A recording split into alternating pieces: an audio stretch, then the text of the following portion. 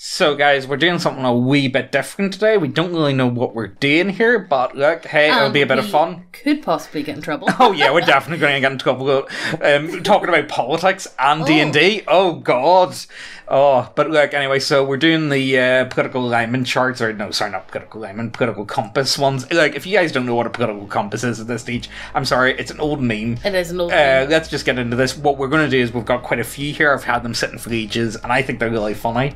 So we're going to start off by doing each quadrant at a time. We're just going to do the libertarian left, libertarian right, authoritarian left, authoritarian right. And that's the way we're going to do it, because it's just easier doing them in quadrants than working our way around the board. Yeah. So look, let's get into this. I think they're really funny, and I'm sure you guys have met a lot of people that match this description a bit too closely for liking. Or it might struck a nerve with you. Yeah. And it might be a self-realisation. Maybe you yourself have been called out, which I definitely feel called out in a few of these, but hey, that's just me. Yeah. So let's get into this. The Steven universe wants to befriend every enemy and redeem every villain. Avoids combat whenever possible. Plays a healer. Essentially, a more wholesome version of the incredible horny bard. Yeah. Yeah, I've met a few. I've met a few people that are very hyper passive. It just feels like they always get in the way, though. Yeah. I know that they're trying something, but it's like, look, I don't want to play with you. I'm sorry. The egg. Hey, how come you only play characters of the opposite gender? Oh, haha, I just find them more interesting. Still cis, though. Whatever you want to say, mate. The homebrewer. Writer who brings all kinds of neat ideas to the game. Cool character options and items. Maybe a couple of spells. Nothing too crazy, though. Thinking about maybe DMing sometime soon. Sounds like me. Yeah, it is. I actually feel a bit called out there. I keep thinking, it's like, oh, you know what? I might actually start like my own game. But then I think about it, it's like, I don't have the time. Yeah. The lesbian. Her character is cooler than yours. Really gets into character. Great at role-playing. Will kill Trevor if you try to make them play at the same table. I'm sure we'll meet Trevor. We'll meet Trevor soon enough. The furry. Only ever plays Tabaxi, Tieflings, or Dragonborn. Actually super good at roleplay. Lots of experience. Yeah. Will help you with character creation. Make you a fursona. Yeah. Yeah. The closeted furry. Only plays druids or rangers. Is this Teal getting called out here? Character literally raised by wolves. Thinks it's quirky to introduce a character by having them lick one of the other PCs. Oh god. Don't be suspicious. Don't be suspicious. We always take the piss out of Teal for it because he's playing a bugbear druid. Yeah. And he's literally using a picture that he found off of Farfinity or whatever it was. It was like, Teal, you got something explaining to you, boy. The homebrew anarchist. Extremely cool post-apocalyptic cyberpunk setting. Is not technically playing D&D anymore. The incredibly horny bard. Every DM's worst nightmare.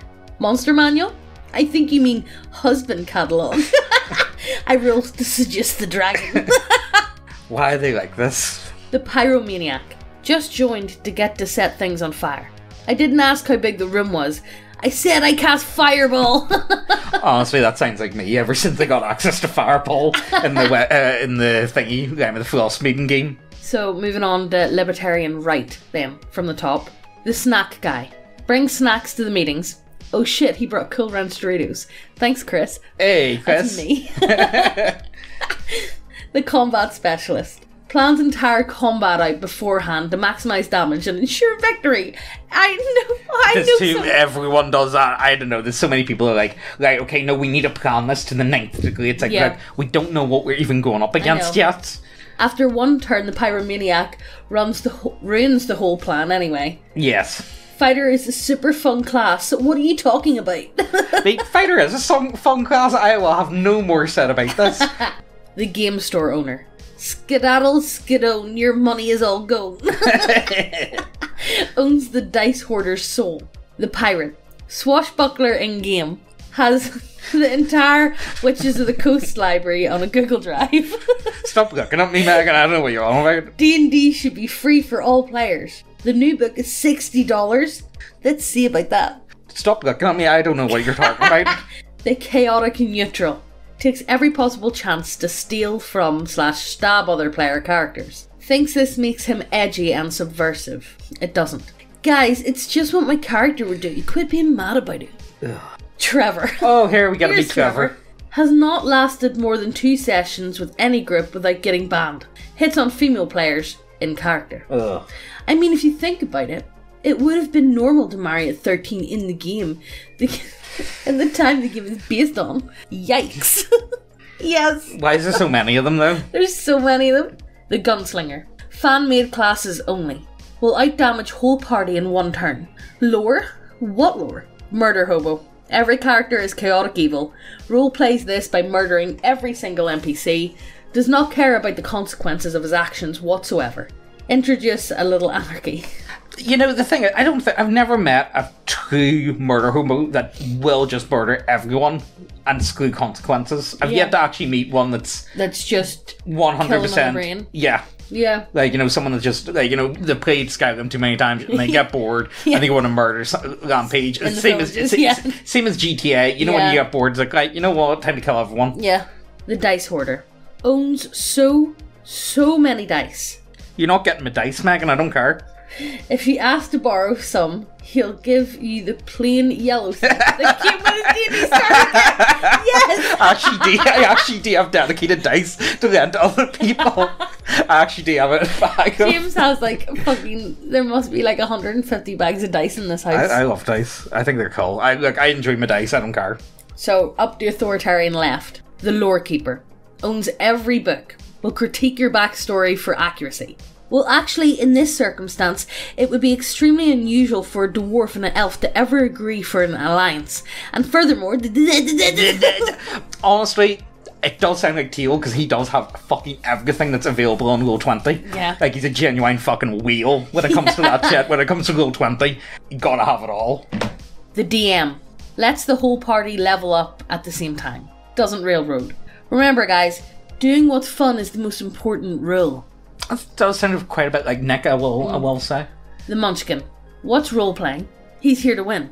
Yes, you can win at D&D. Manipulates rules for personal gain.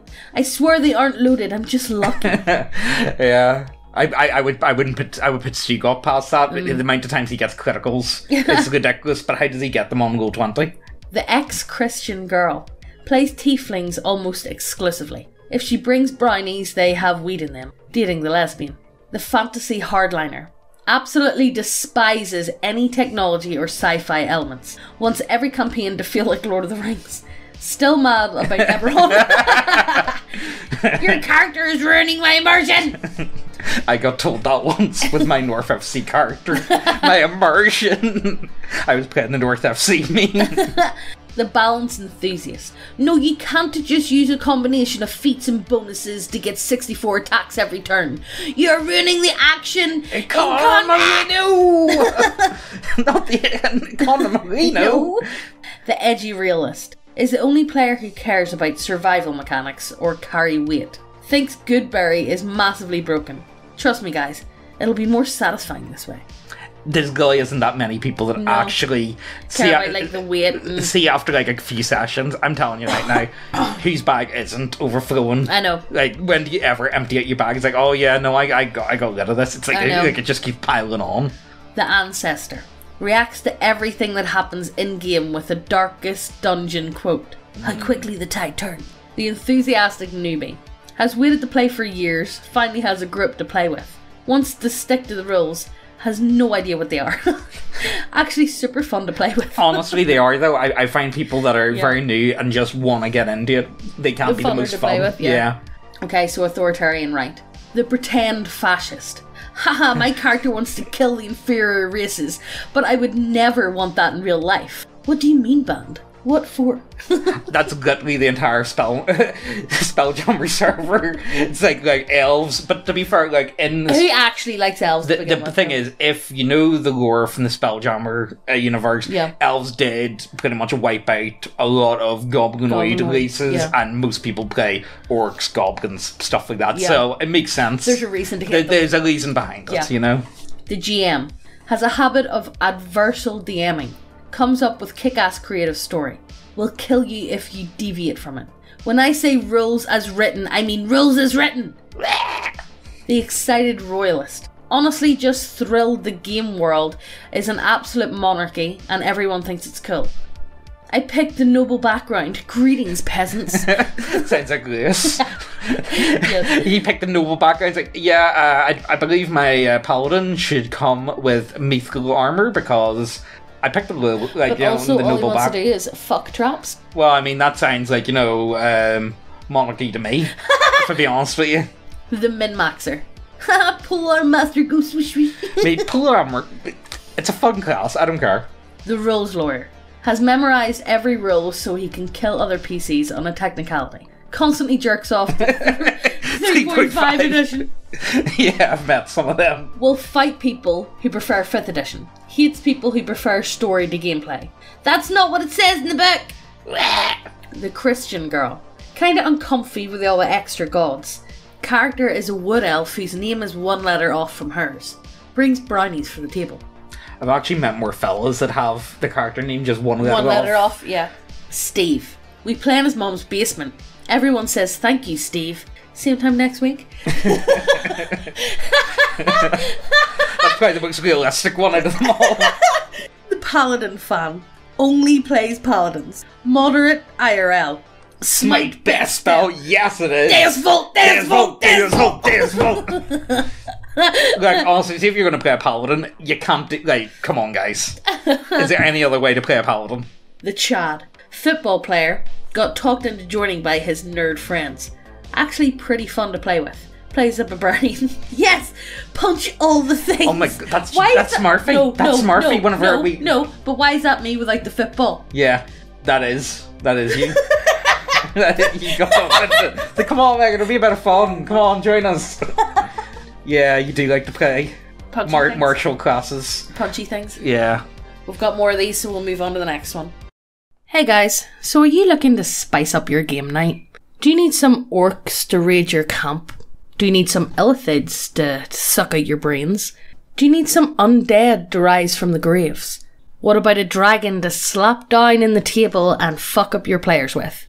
Or, if you prefer a frost giant or a manticore, we got 'em. It's a lot more fun than dropping rocks in your players' heads.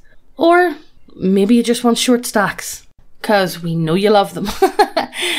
We have such an expansive range of fantasy options, and we're currently trying to expand into not 40k.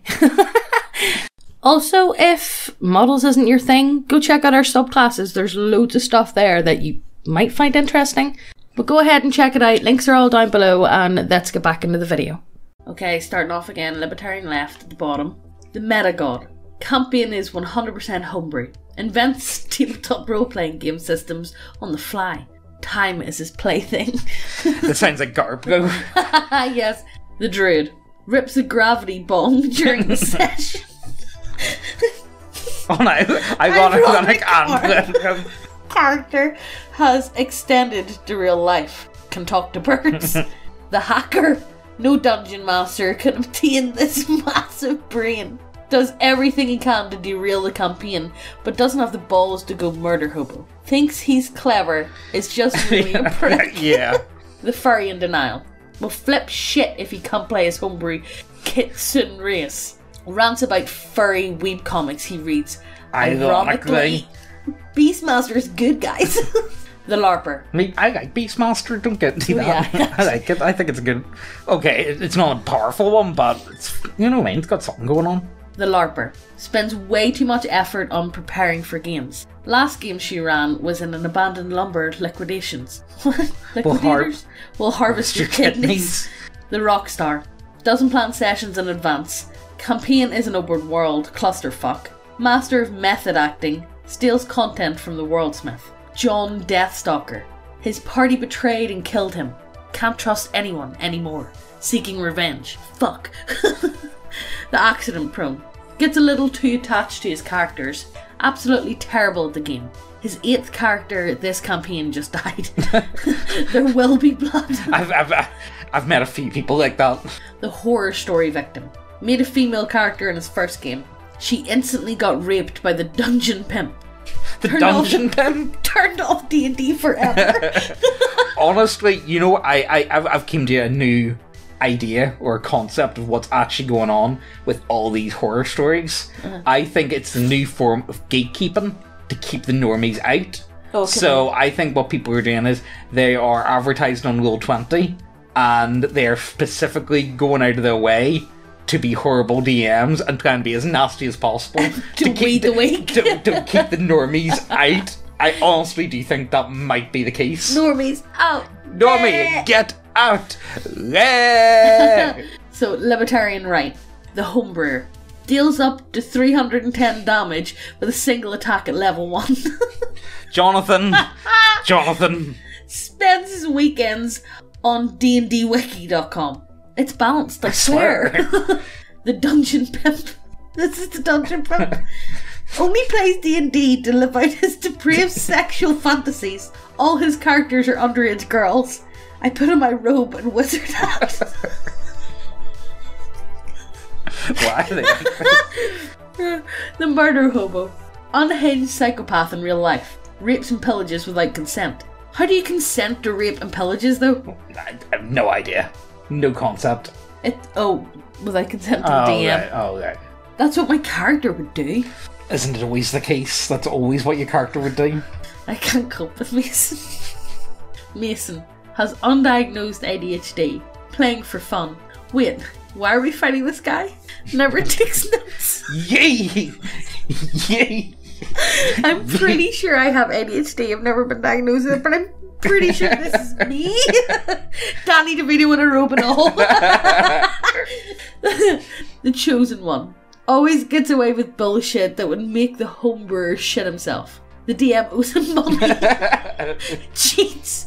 The Inquisitor. Jerks off the real estate contracts. Always expanding the brand. There are no labour laws in the Sword Coast. Me. The Phantom. Showed up to the first few sessions. Always did. Is this you as well, Megan? And stopped answering texts because you'd be dead. You're lethal at it. Anytime it's like, I'm working on it. Why is it every time you've always got... But I do work. I know exactly. It's lethal to get for you to find a game. And I'm creating a baby, so I am always busy. I know. Big sad. Craig. What? What, Megan? Are you going to assume this is me? No. Comes to every game wasted. Fun to hang out with, but is a dog shit player. Probably beats his kids. Well, I don't have any kids yet. Oh. The Edgelord. Nothing personal, kid. Tragic backstory hasn't improved, despite him playing the same character for years. Will rage quit and go play CSGO. Oh, fuck me. Authoritarian left. Deal. He took this job because he genuinely loved D&D. Can't kick shitty kids out of AL thanks to bullshit store policies. Unjustly hated. Per deal. Poor deal. Annie. Still learning the ropes. Writes detailed backstories. Brings snacks. Criminally underappreciated. Get on, Yanni. The Pathfinder player. Plays Pathfinder. Walked into the wrong building. The podcast vodka. Oh, no! No! Thinks Matt Mercer is God. All her characters are just from Critical Role. How do you want to do this? I've met this, but it was a fella. I've met this exact person, but it was a fella. And he was also playing the Batman archetype from the other one. Oh, yeah. Batman 69. Some Russian guy from Roll20 will find a point B to rush. Never goes in voice chat.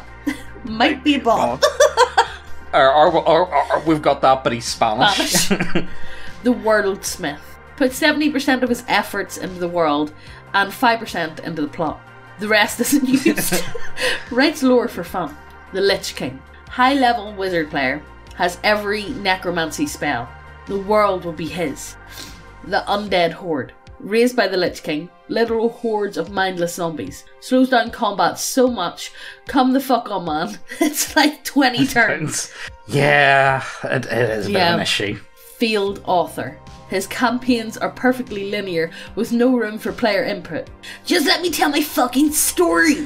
The story shitter. Gets pissy when players don't remember the names of his shitty NPCs. So, authoritarian right, from the bottom. The veteran. Has been playing for years. Doesn't like the actual game much anymore. Instead gets enjoyment from introducing new players. The min-maxer. Runs a barbarian / bard / druid / monk multi-class. Shreds enemies until he meets one that counters his gimmick. Not technically cheating. Technically. The weeb. Likes the podcast Fangirl, but with anime. Hates women. Ricky. Every game he runs is just his own power fantasy. His party of level 1s is constantly babysat / killed by one of his level 20 DM player characters. Has an inferiority complex. We all know a Ricky. Yeah, we all do. The commander. Stuck in 4th edition. Orders people around in combat. Thinks he's the rules lawyer.